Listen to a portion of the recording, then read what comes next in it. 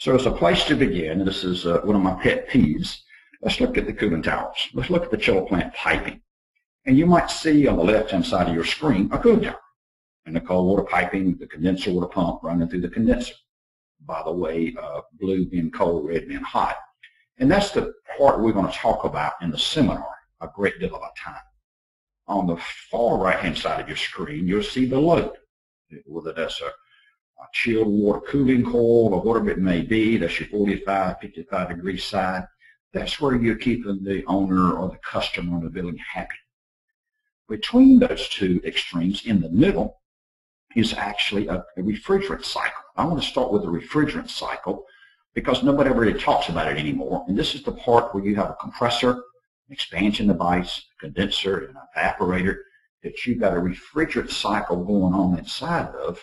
We want to talk about that just a little bit so you understand what impacts the kW on that thing. Where is the operating cost being influenced on a chiller? So between the condenser water side and the chill water side is the chiller. Could be a centrifugal water-cooled chiller, could be a reciprocating chiller, could be a screw machine. We don't care. But let's look at that basic refrigerant cycle as a place to start. Now I like defining a refrigerant very simple. If you know the pressure of a refrigerant, you know the temperature. If you know the temperature of a refrigerant, you know the pressure. That's what it makes it kind of unique. You see all these service guys running around with little tubes and little gauges and sensors. All they're trying to do is they'll hook onto the compressor cycle. If they can get a pressure anywhere, they know the temperature. And that's what they're after. They know how well they're working. So let's start with the compressor motor at the bottom of your middle of your slide. So that little blue would be low pressure vapor, low pressure refrigerant vapor gas. And so what I've got on the blue side, on the cold water side of that compressor is this. I have a low temperature, low pressure gas. I'm going to take my compressor and pump it up. I'm going to pump it up to a high pressure, high temperature gas. See how the pressures and the temperatures influence this? So the low side is a low temperature gas, high side is a high temperature gas, and the pressure difference is the key. So the amount of work being done by your centrifugal machine or your reciprocating machine is how much lift do you have. It's just like a pump. How much is the head? What is the lift between the low side and the high side? How much work are you doing there? And that's controlled by the condensing temperature and the evaporating temperature. So coming out of the compressor, we now have a high pressure, high temperature gas going to the condenser. I wonder what a condenser does. Condenser condenses it. It takes the BTUs out of that high pressure, high temperature gas and makes it to a high pressure, high temperature liquid.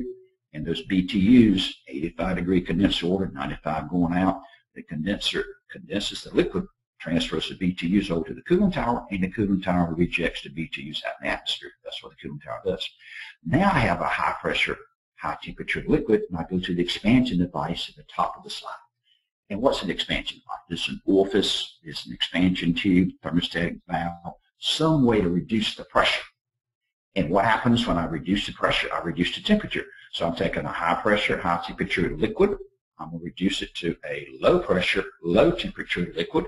Wow, now I got my cold liquid refrigerant, and I take it to the evaporator. And what does the evaporator do? It takes warm return water, 55 degrees, sucks the BTUs out, takes that low pressure, low temperature liquid refrigerant, and makes it into what? A low pressure, low temperature gas.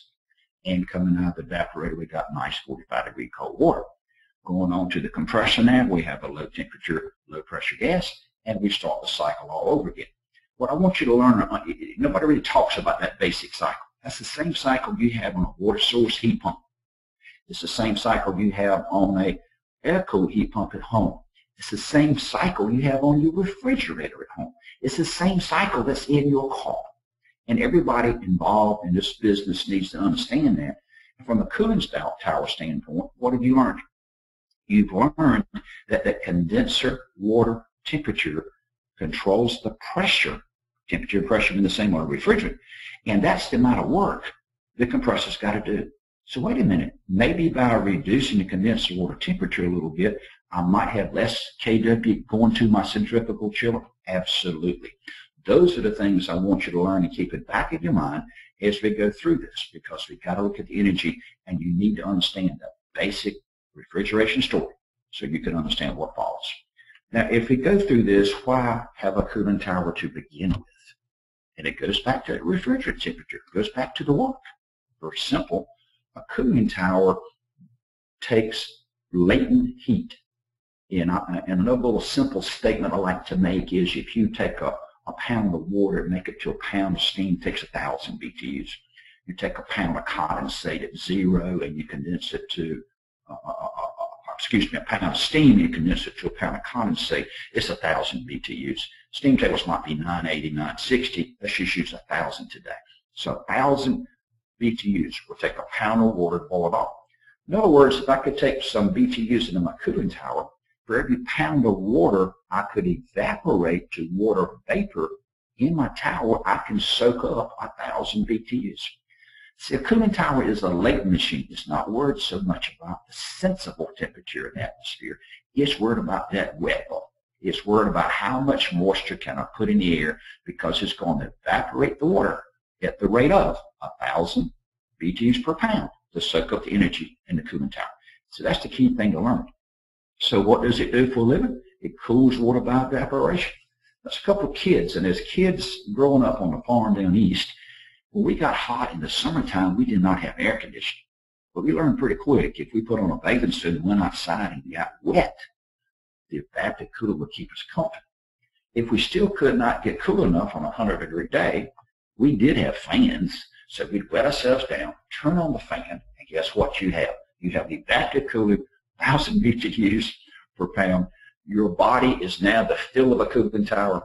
You got it wet, and that's how a cooling tower works. So if you ever doubt how a cooling tower works, just go back to your youth, been outside in a sprinkler, running around, getting wet on a hot day, and you know how a cooling tower works. In fact, on a 100-degree day, getting you wet, turning a fan on you, and controlling the amount of air going by your body, I could make you shiver. I could get you so cold you couldn't stand it on a 100-degree day. Thanks for tuning in. Have a great day.